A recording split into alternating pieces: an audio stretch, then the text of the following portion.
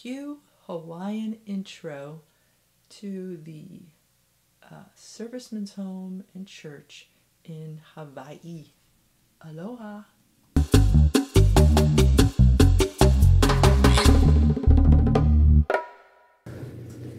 So today is Sunday, and it is the 8th of October, and that means we have... Okay, ready everyone? Let's count with Pastor.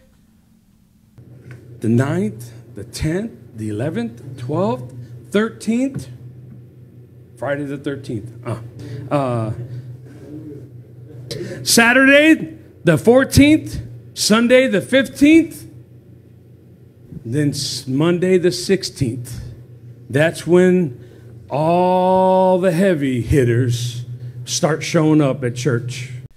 I actually don't know where to start with this one. I hope it is as glaring an example of the NTCC class distinction that's out there.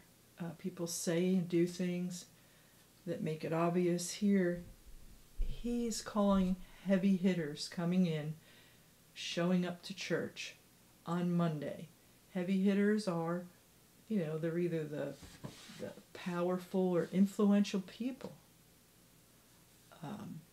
When I used to play softball, a heavy hitter would be someone who was important to the team because they hit the ball a lot. So what does that make everyone else there? Are they bench warmers, second string?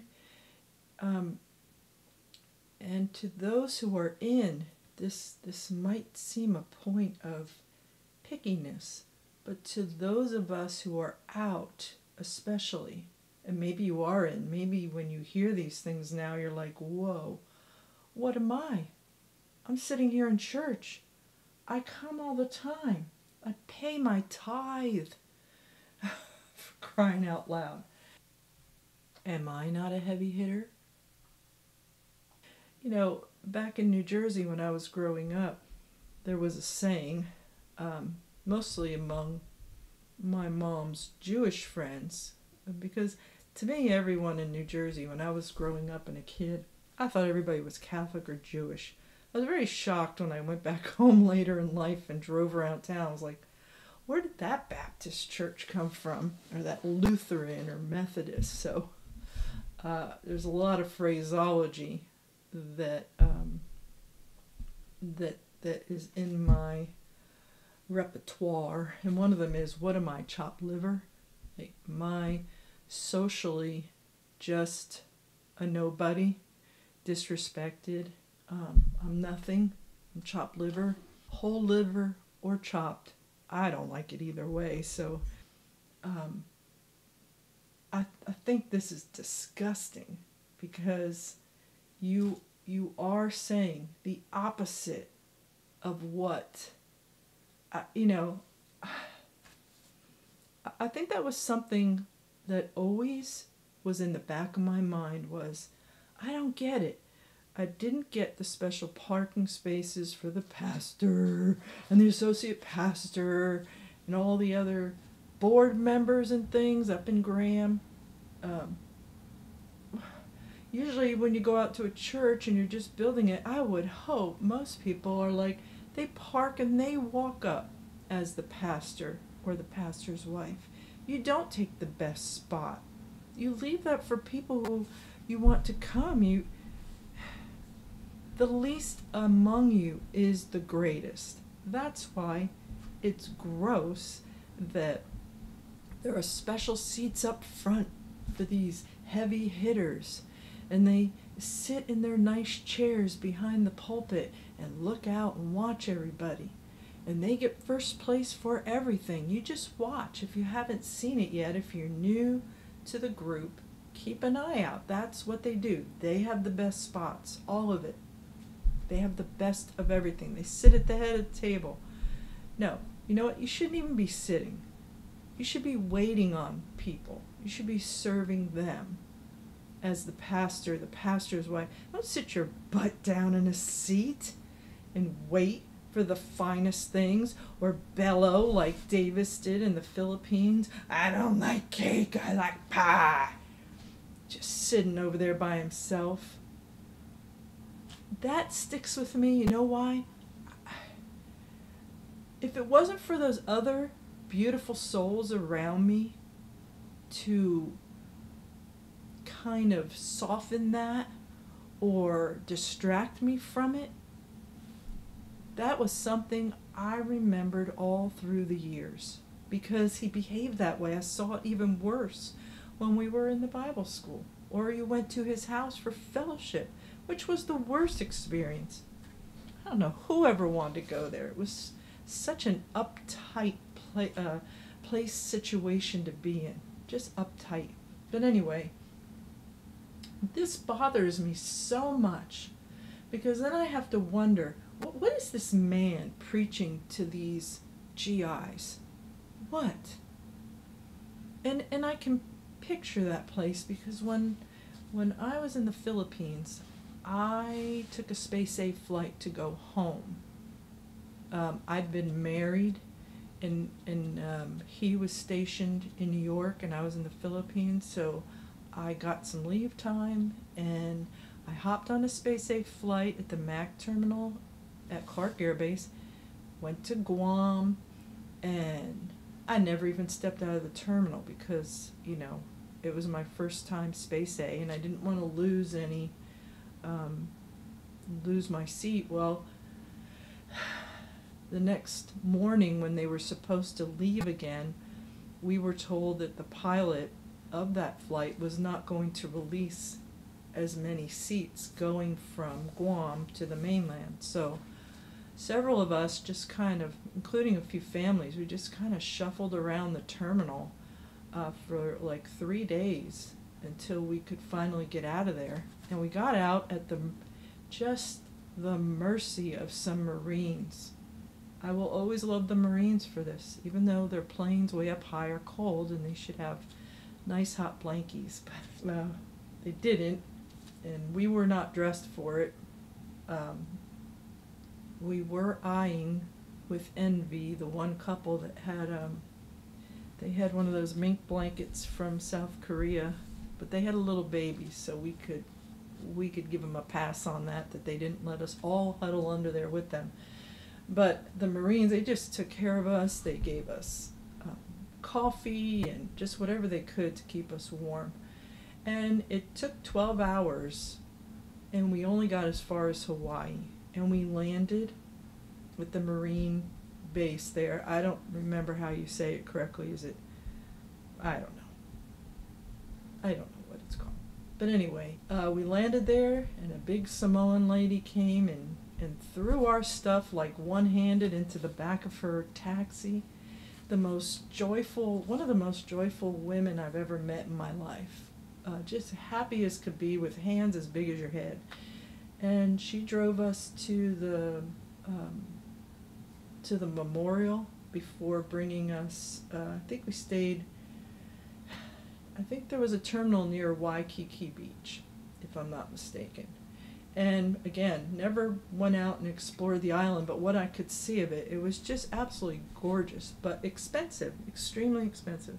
And we'll talk about that later regarding holding this conference here in Hawaii.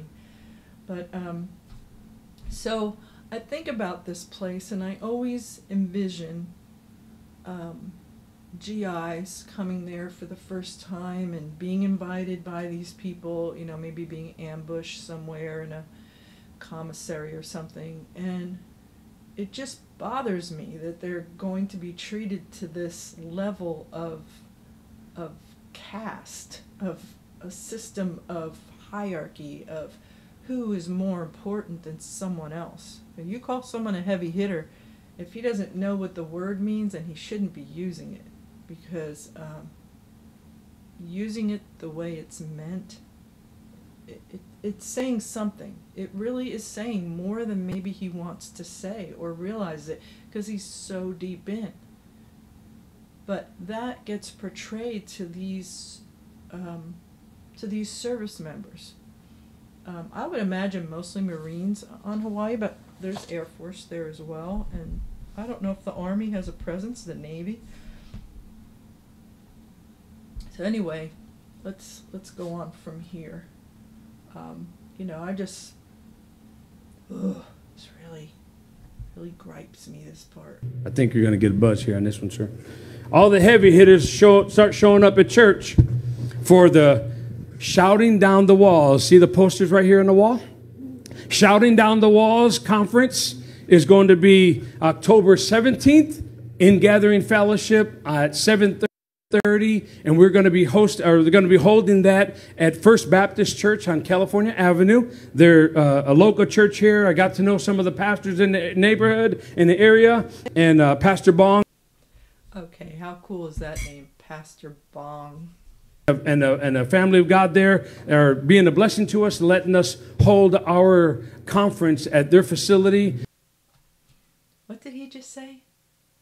They're going to have their in-gathering, which is just fellowship. And then he goes on to say that he met some local pastors, and they're going to hold the conference at this First Baptist Church. Now, you know, I know through the years there are people who rented spaces in cities when they first got there in churches, which that always seemed like an iffy thing to me, because it's really, you're in someone's house basically, and I don't know. I don't know how you feel comfortable doing that. Having said that, it might be better than, I mean, we held church services in Pittsburgh downstairs in I'll call it a basement. And the people that came in had it's kind of funny now when I think of it. Really, it's so goofy. It's so goofy, the things you do, because you just want to have a place to bring people. And you know what's funny is, so it was, if you look up, I don't know if it's still there, but Bellevue is right on the outskirts of the actual city of Pittsburgh.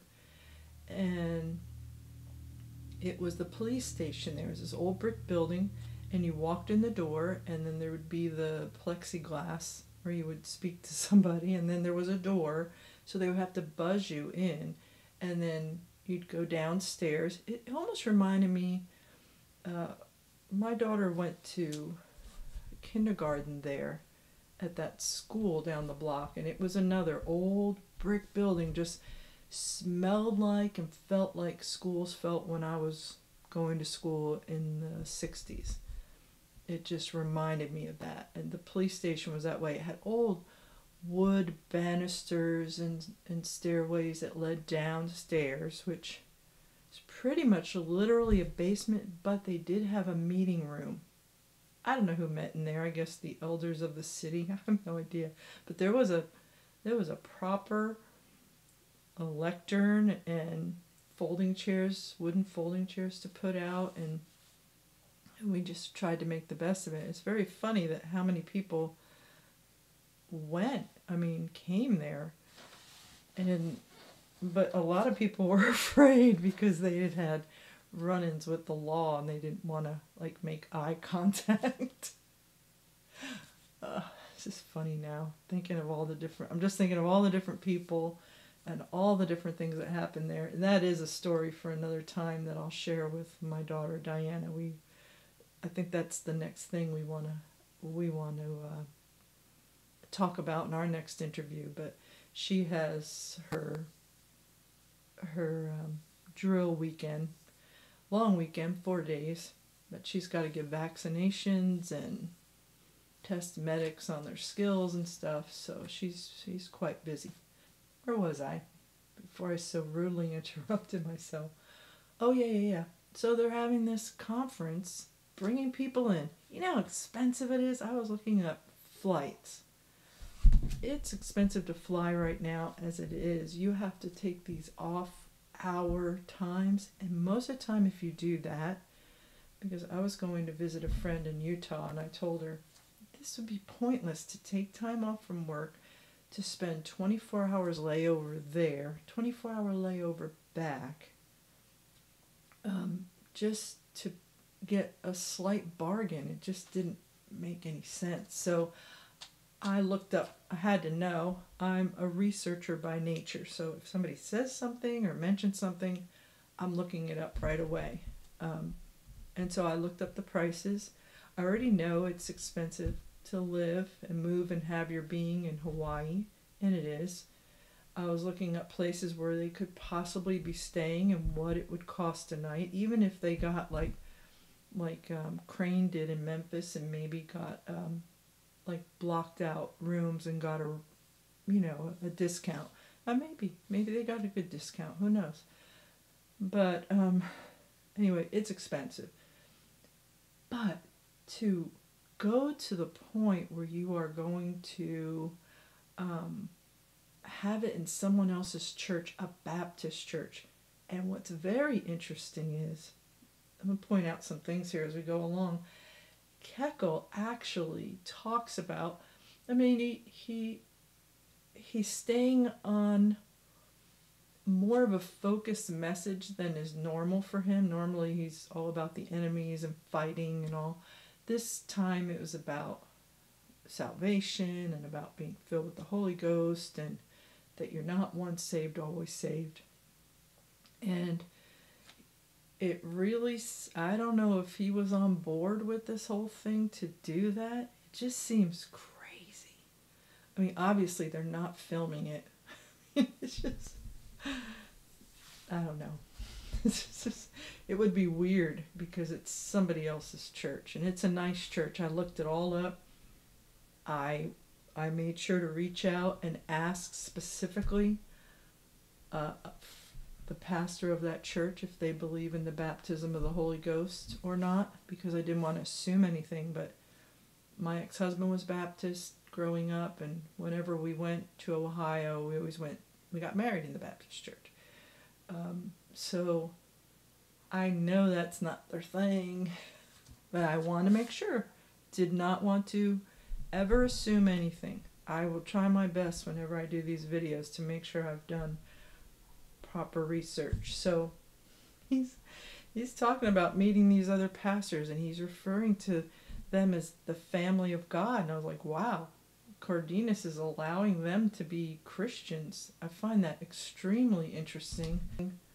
I don't know how that could be uplifting, because I have to imagine, I don't know if there's going to be someone there from the church all the time, like to open up for them and turn things on and let them know what's what. Like, are they going to scale back preaching and teaching because of that? And then what's the point of the conference? Because don't people want to go to conference to be taught hard things and yelled at? That's usually be thumped on the head. So I don't know. Let's just move on here. Because we just look around right now. We're just about outgrowing this place. So when you bring all those people from out of town in, it's going to be even that much greater as far as the crowd that's going to be there. Okay, so I'm going to stop right there for the portion of October 8th from Cardenas's preaching. This actually wasn't preaching yet. He was telling about the conference. And so now we're going to move on to Sunday the 15th. And I don't remember if this is morning or night. I think it's nighttime, it looks like. And Kekel's there in town, and he's preaching. Now, here's something I'm going to say. I usually look at these churches that are a part of, like, they're hosting the regional conferences. I went and looked at messages from Crane before they came in, and what was he talking about before they got there. It's the same thing, counting down days. Oh, we got 3 hours today, and then we have 2 weeks, and then this day they're going to come in. It's just down to the minute excitement. And they did the same thing here in Hawaii. I got a feeling, I could be so way off, I mean, I can just be so way, way, way, way off. But I got the distinct impression by things he was saying and preaching, Cardenas, here in Hawaii, and by looking at their Facebook page, they come across as if they're trying too hard. And I don't know if they feel the pressure of, Crane. They seemingly had a more, a successful conference, I guess you could say, in that organization-wise. I mean, when you look at, they let us see the people that were there. They had the pastors and everyone stand up. It's a little regional conference, and a lot of those people were from Graham and had also been to Graham. So you start knocking off people, you're not left with very many at all. And so here, I feel like maybe he has the pressure to also do well, to also show excitement.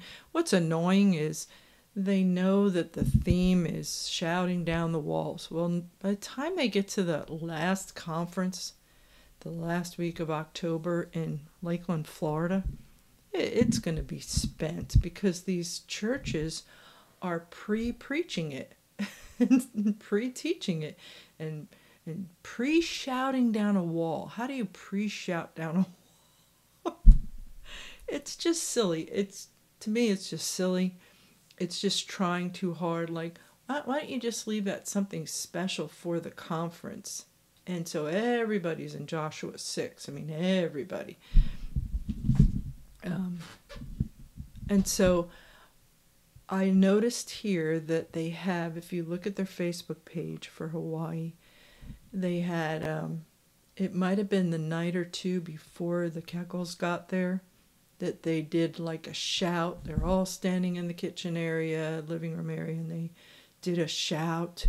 And then they had them outside at night, one night, either Friday or Saturday night maybe, lighting the little pit fire and sitting around and singing songs while, it just seemed convoluted. It seemed, not convoluted, contrived. It seemed a bit contrived, like they were trying too hard. And then that was further cemented in my head when I saw how Cardenas was on October 8th. Just, I don't know, just, you'll see when we go the rest of the service. But then when Kekel comes in, it either seems like, I don't know if there's tension between them or if Cardenas is like why are they in, I can't figure out why they're in Hawaii. It's so weird. Don't even have your own place to have this conference. Why do it there of all places? The Kekels can take a vacation there anytime they want. So it can't be that. Is it trying to drum up support for sending people to Bible school? Are there people on the edge there? I don't know. It's just so odd. The whole thing is just odd. And then there was an awkwardness, things that were said by Kekel that almost made it seem like he was thumping the head of Cardenas. And I'm going to show you that here in a little bit. He also mentions about churches that don't believe things like, well, they either believe once saved, always saved, or they believe there is no baptism of the Holy Ghost as evidenced by speaking in tongues. They don't believe that it's for our time. And that's what the First Baptist Church, where they're holding the conference, believes. So, maybe they're hoping to get them saved and filled with the Holy Ghost. I have no idea. Okay, let's move on here. Now, it would be nice if you could take a little bass out of this microphone. Is somebody back there on top of that?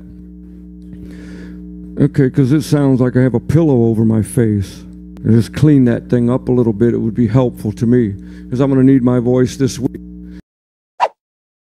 and put you in the kingdom of God's dear Son. Man, you got a dead church tonight. I'm talking about something God did for them, and they're looking at me like they never heard this stuff before. Now that's a burn. Like, oh snap, dude. You're not preaching to your people these basic things. What's going on? Why are they just looking at me? Why aren't they getting in? Because you have to have the required response. You can't just sit there and listen and take it in. That is not allowed with the program. All right, stay in the kingdom of darkness if that's what you want to do. But I'm pretty happy tonight about not being there anymore. Out of the rebellion. Stop lying.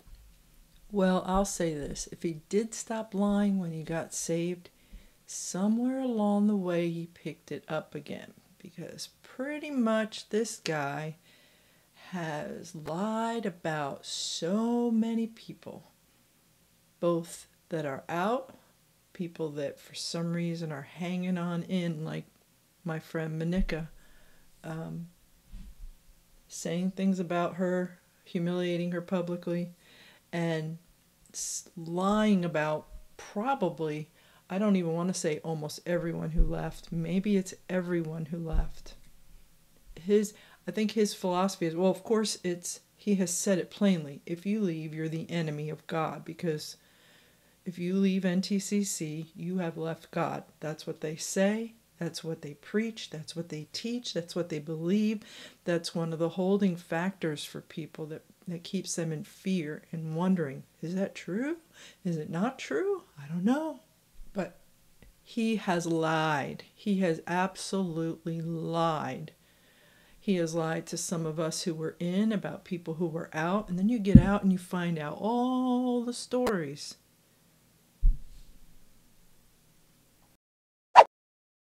In Christ Jesus. Don't even act like you're not glad about it. This is part of the dog and pony show. This is part of the teaching people the correct way to behave. So he puts out the microphone like that. He wants to hear the amens. Like, don't even act like you're not happy about this, or you don't give the proper response. He's going to get on you till he gets it from you. That's how it works. Thought it not robbery to be equal with God, but made himself of no reputation. I wasn't checking the clock. I was looking to see if the scripture was up there. Now, of course, for those of us viewing, we have no idea if the scripture was up there or not.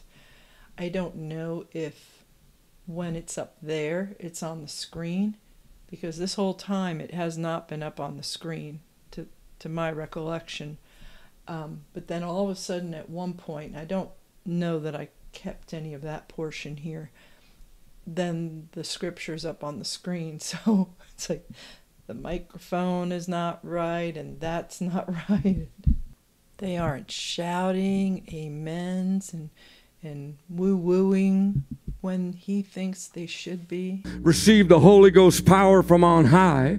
And so when things come their way, they can't stand against it because they don't have any power in their life. So many of these churches that disclaim the idea of being filled with the Holy Ghost, you'll find that they justify sin. Instead of preaching, you got to come out of it. They should be telling the world Jesus saves from sin. Instead of saying we're all sinners saved by grace, you can't help it. Yes, we can help it. I don't know, this came across to me.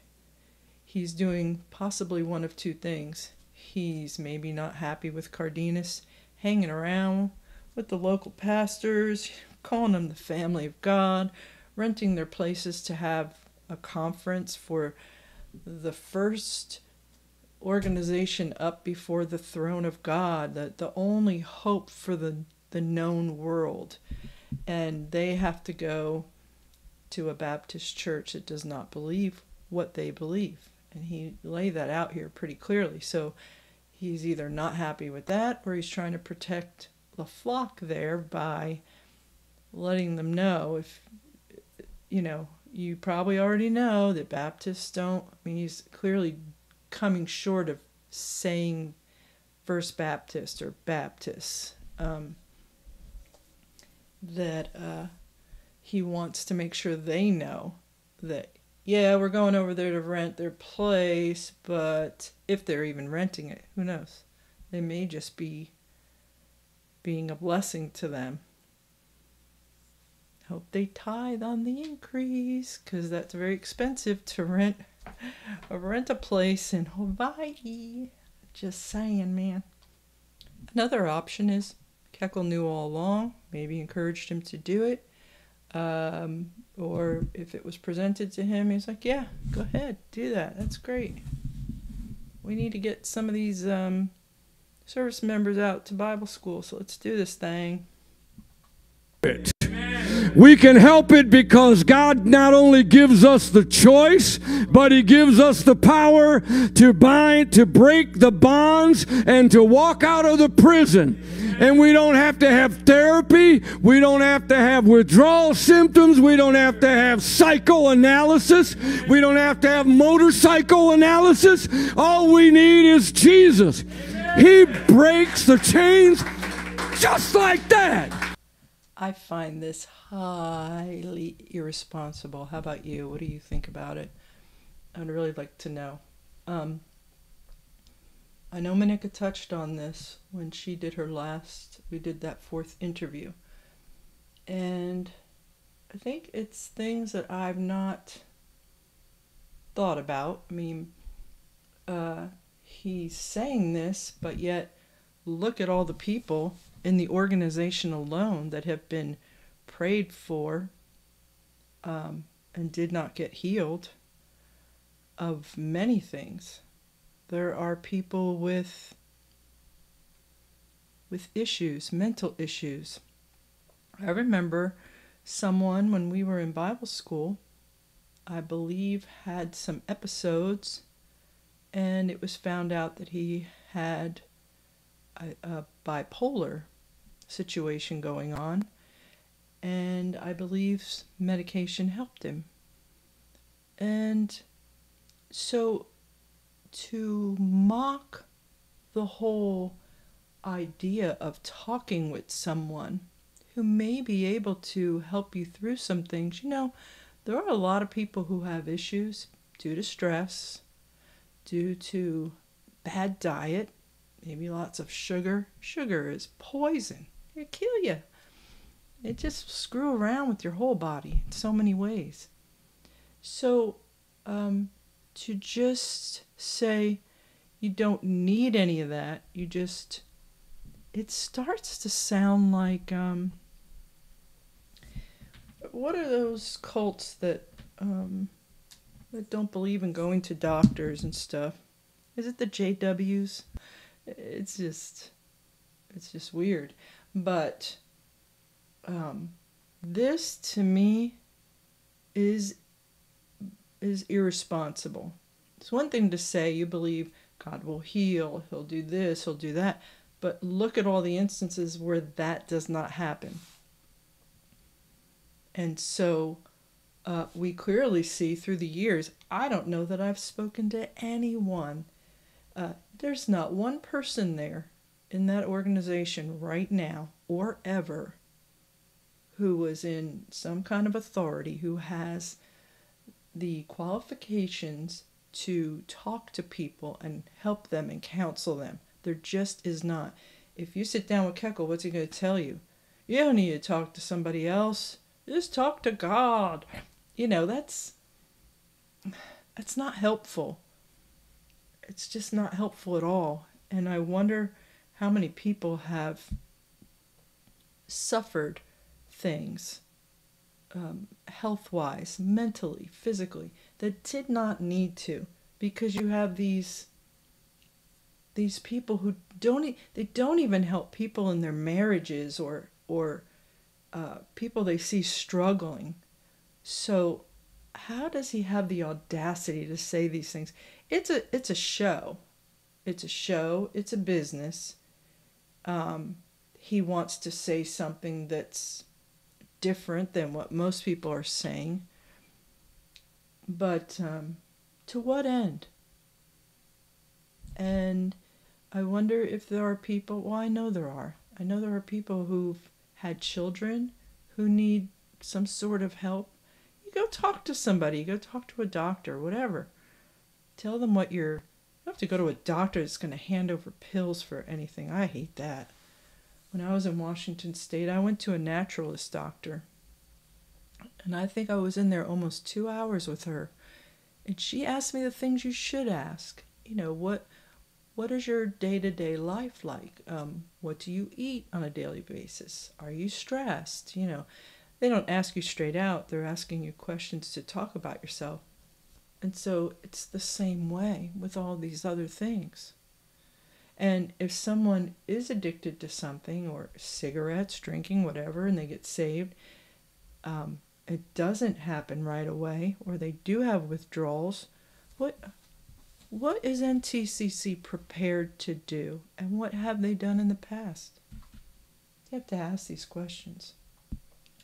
There seems to be many exhortations to bring prayers, bring concerns before the saints, to pray for healing in people. We didn't really see any of that.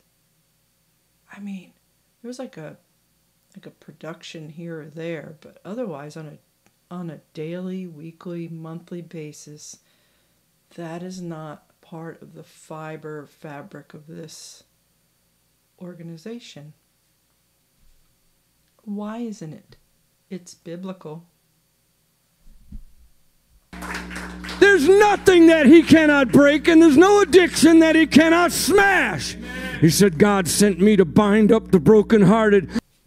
This should be one of the very hallmarks of a healthy spiritual organization, is that they bind the brokenhearted.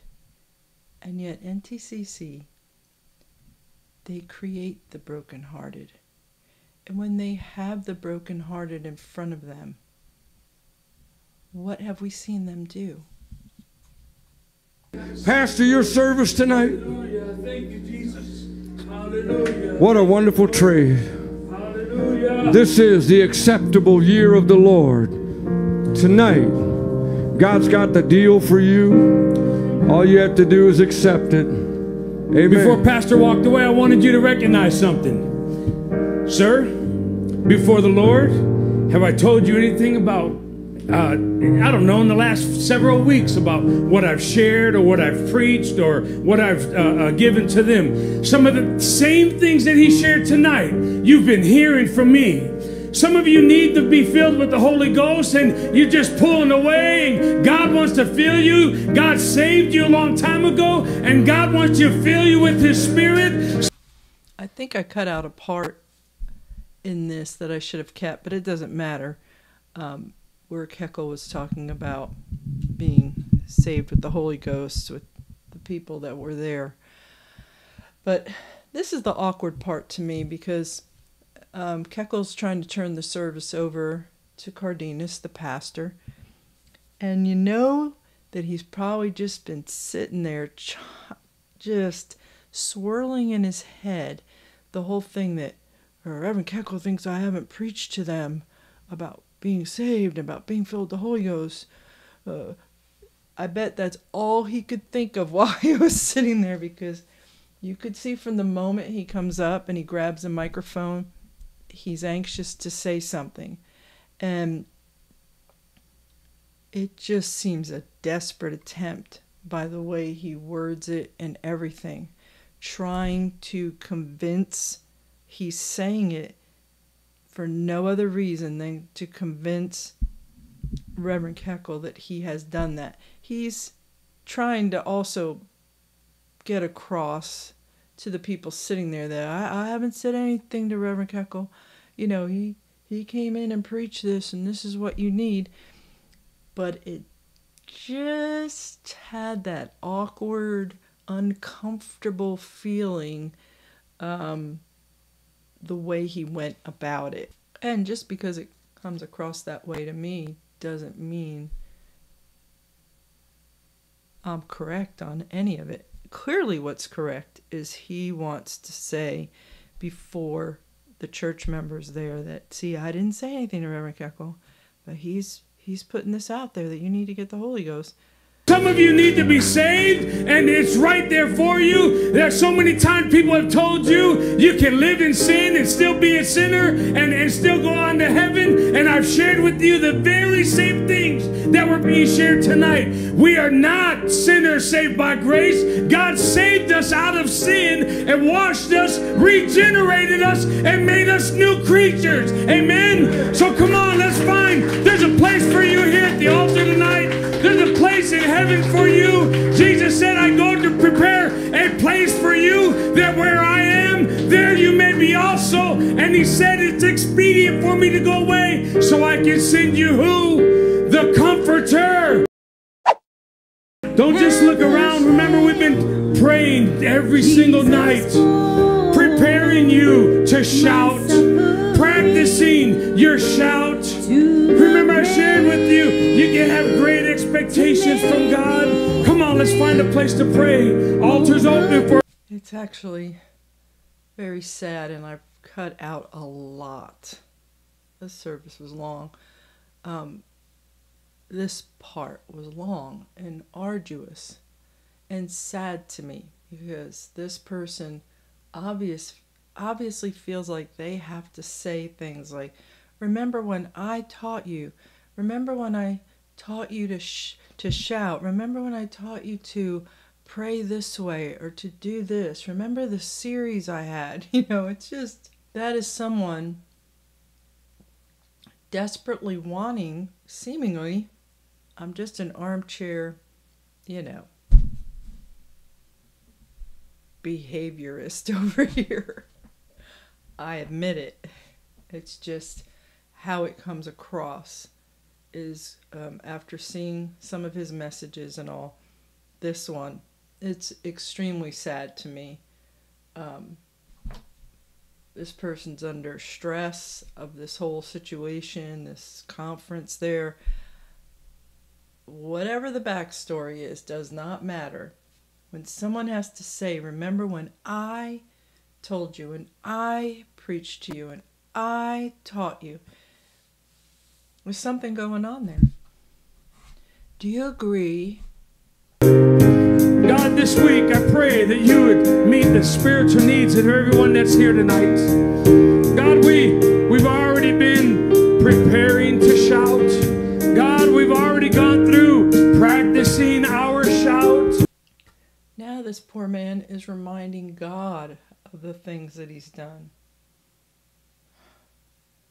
I think that's one of the things, when I look at these videos, is you either can tell if someone is under some sort of duress.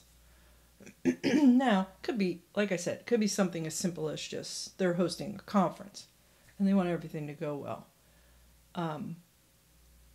And this is a business, and this is a conference, and, there's a product that needs to be churned out. When you look at Crane in Memphis, that was a whole different situation. He was overconfident, but still wanting that participation from the congregation. If he didn't get it, he was going to get it before he moved on. It's all these similar traits, these trainings, training people to behave properly and to show them the correct response. Why can't they just be a free person who has a way that they worship? You don't know. They may go home and shout and sing all day long. You just don't know. And to say this is the time when you have to do it. If you're in a service like this and I preach like this and I tell you that and you don't do anything, then the preacher isn't saying anything and you're not getting anything.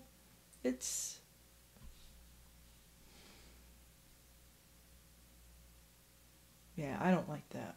I don't like that at all. It's not a good thing, and it's not a healthy thing that you can't be yourself, that you have to be cookie cutter, congregant sitting there, a cookie cutter follower. You have to be like everyone else. You have to say amen when you're told. How loud, sir? Louder. God, we've understood and realized the expectations that we can have when we have faith and believe in you. And Lord, the last thing that we shared this week or in that series was, let's go what? Shout. Amen? Let's go shout. And shout takes on so many different forms. You shout when you give your life to God. You shout when you let God fill you with His Spirit. You shout when you put away sin. Come on, keep on playing. Yikes. Keep on playing. It's a mood-setting thing. And you see how cognizant he is of, while he's reciting to God what he's done all week, talking to the people, which is weird, odd circuitry of conversation or prayer, but he's got a mood to set, and I didn't hear the guy stop playing, but I guess he did long enough for him to turn around and make a thing of it. But you see, it's all to set a mood. It's all to bring about a certain result, and it's your compliance. It's their compliance. And this dude, if he has to, and he did, he'll preach a whole other message, telling the people, then telling God, and indirectly telling Kekel what he's been doing to prepare his people for what's coming up at the conference. I can't even laugh at it because it makes me, I don't know, it feels like a heaviness, like a burden, like you just want these people to be released from this already. Like, you just want them to wake up and say, well, what is all this? It's a business, and you are a franchise location. Possibly you're not churning out enough product, so they have to come check and see what's happening. In the same way that Kekel was like about the microphone and then about the screen, you got Cardenas here turn around to the brother, just making it seem like it's a big deal. I don't know. You shout! Your shout is not just lifting up your voice and screaming, but your shout is the way that you live your life. Your shout. Can I interject something here?